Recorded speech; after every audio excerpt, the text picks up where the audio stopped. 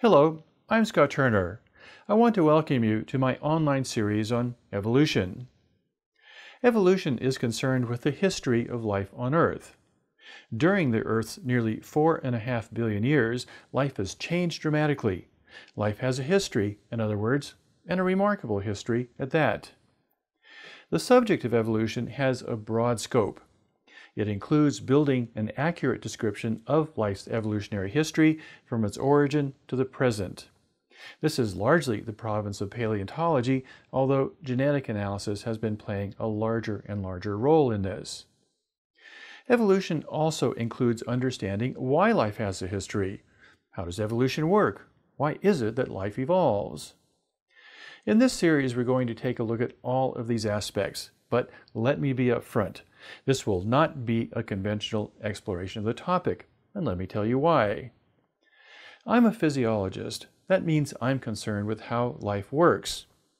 My own research has been mostly on the physiology of adaptation, which is how living things fit well into the environments in which they live.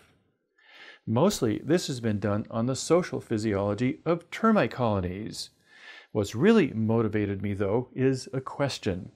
What does physiology, the science of how life works, have to say about evolution? That is, how life changes. The two might seem to be entirely separate topics. In fact, that's how they're usually taught. Physiology courses over here and evolution courses over there. But they cannot be separated. No credible theory of evolution can divorce how life evolves from how life works. Pursuing this question has led me into some heterodox thoughts about evolution. When I started my career, I was a pretty staunch Darwinist. Now, 30 years later, I no longer am. I've concluded that the Darwinian idea simply doesn't add up. That's the unconventional perspective I will bring to this series. I'm going to tell you why I have come to my heterodox thoughts.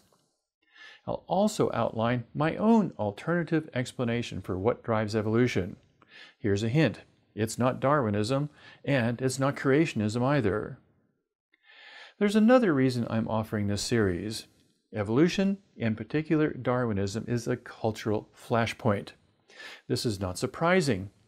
Evolution has some deep things to say about our nature, our place in the natural world, and even our religious faith. These are challenging issues. It's no surprise then that there's a lot of fighting that goes on over evolution, how we should think about it, how we should act upon it, how we should teach it, and indeed whether we should even teach it at all.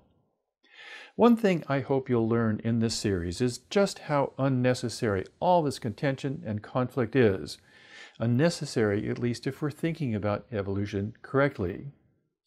My claim will be that we have been thinking about it incorrectly for a very long time, and that's why we fight about it so strenuously. If we do think about it correctly, though, we'll find there's a common ground where people on all sides of the social issue of evolution can come together in a constructive way. We'll all be richer for it, and it's my hope that I can convince you of this. Again, thanks for visiting. I hope I've piqued your interest enough so that you will join me in this intellectual journey.